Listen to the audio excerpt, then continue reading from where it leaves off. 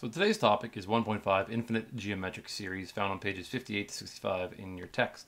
Our curriculum outcome, 20.10, to demonstrate understanding of arithmetic and geometric, both finite and infinite sequences and series. In our lesson objectives, number 1, to be able to understand the difference between a convergent and divergent infinite geometric series. Number 2, to be able to develop and understand the formula for a convergent infinite geometric series. And number 3, to apply the formula for convergent infinite geometric series. So an infinite geometric series is one that has no last term, which means it goes on forever, which is why it's called an infinite geometric series. And there are two types of infinite geometric series. The first one is a divergent series, in which there will never be a maximum sum. And the second one is a convergent series. It's one that has a maximum value that it approaches. So a divergent series is something that if you looked at this one, say 2 plus 4 plus 8 plus 16, ... that would be a divergent series because you're never actually getting to an end answer. When you add these numbers up, it'll go on forever. Now a convergent series is one that would be something like this: 2 plus 1 plus a half plus a quarter plus an eighth. And as you keep on adding terms, those terms get so small that eventually you're going to come up with a number, a maximum value that the sum would approach. Doesn't quite equal it, but it approaches it. So a divergent geometric series has a common ratio that is greater than 1 or less than -1. That would be this first case. Greater than 1 because you could be doubling it each time, or less than -1 because you could always be multiplying by something like -2, -3, -4. A convergent geometric series has a common ratio that's a fraction or decimal that's greater than -1 or less than 1. So anywhere between -1 and 1. And we are focusing on convergent series today and the effect that it has on our sum, which is our SN formula. So here's our sum of geometric series formula. If you recall, it's Sn equals T1 times r to the n minus 1 all divided by r minus 1. And we're going to take a look at what happens when our common ratio is a fraction. That's key because that's the only way it's a convergent geometric series is when it's a fraction. And our number of terms gets really, really big, which would then be r to the n. So we're really looking at what happens when we increase this value right here. So I took the liberty of doing some of that for you. So if we said that our common ratio is a half, and if we squared a half, that now becomes 0.25. If we take that half and we took it to the fifth power, say, that now becomes an even smaller decimal, 0.03125. You raise that to the 10th power if there were 10 terms, and you're getting 0.000. And then if you raise it to the 50th power, you get 0.00 blah, blah, blah, blah, blah.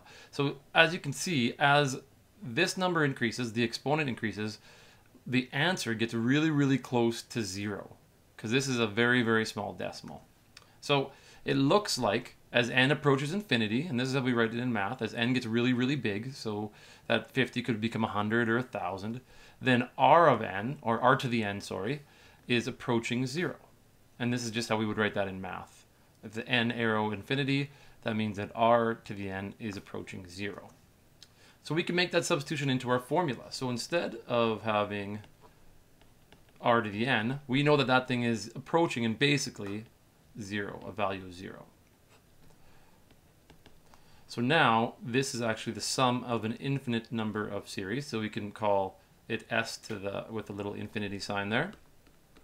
That is t1 times -1, and that's all over r minus 1. Now generally we don't write our top term being negative. So if we were to make that top term positive, that changes the signs on both terms in the bottom. So you'll see your S infinity formula written like this. So T1 equals 1 minus R. So here's our example. It says find the sum of the following infinite geometric series, and it is 1 plus 1/5 plus 1 over 25 plus ...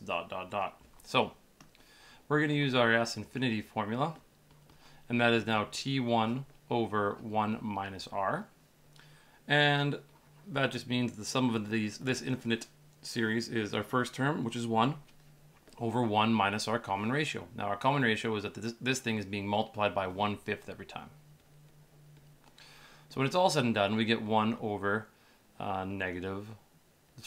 positive 4/5, because this number 1 is written as 5 over 5 when you wanted to find a common denominator.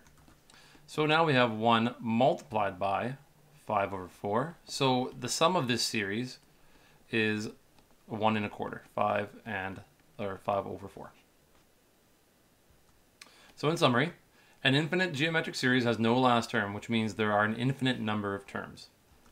And there are two different types of infinite geometric series, a convergent one, which you can actually find the sum of, and a divergent one, which you cannot. And as I said, it is impossible to find the sum of a divergent infinite series. And to find the sum of a convergent infinite series, we use the formula S infinity, which means sum of an infinite series, equals your first term divided by 1 minus r. And your assignments on pages 63 to 65. Good luck and see you in class.